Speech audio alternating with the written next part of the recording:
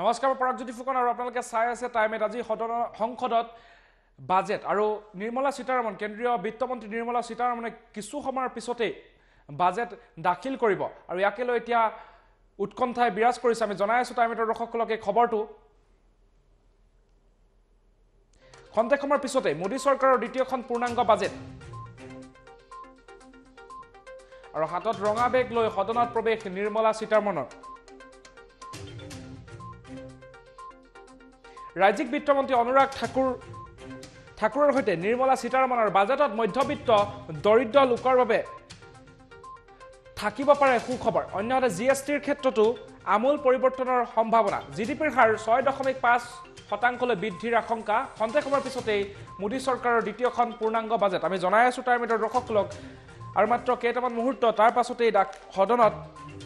মোদী চৰকাৰৰ দ্বিতীয়খন বাজেট ইতিমধ্যে ৰাজ্যিক বিত্তমন্ত্ৰী অনুৰাগ ঠাকুৰৰ সৈতে নিৰ্মলা সীতাৰমণ আৰু বাজেটত মধ্যবিত্ত দৰিদ্ৰ শ্ৰেণীলৈ থাকিব পাৰে সুখবৰ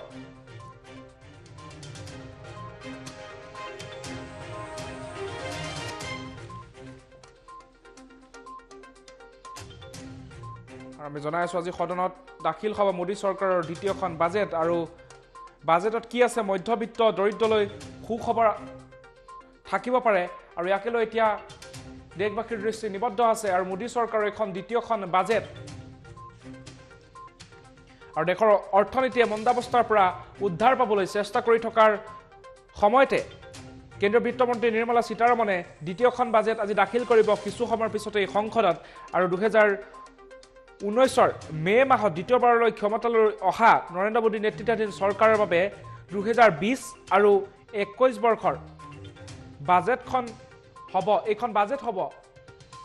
পূৰ্ণ বাজেট আৰু বিমুদ্ৰাকৰণ জিএছটিকে ধৰি বিভিন্ন ত্ৰুটিপূৰ্ণ অৰ্থনৈতিক নীতিৰ বাবে দেশৰ অৰ্থনীতি গভীৰ সংকটত নিমজ্জিত হোৱা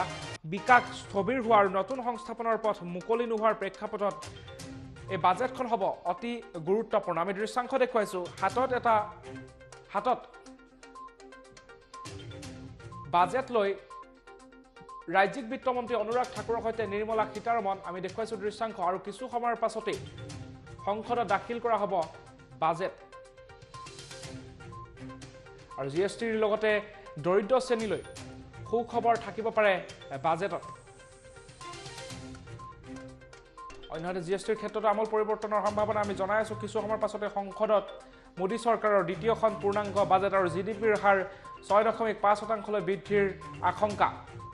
এখন আমি দৃশ্যাংশ দেখুৱাইছো শেহতীয়া দৃশ্য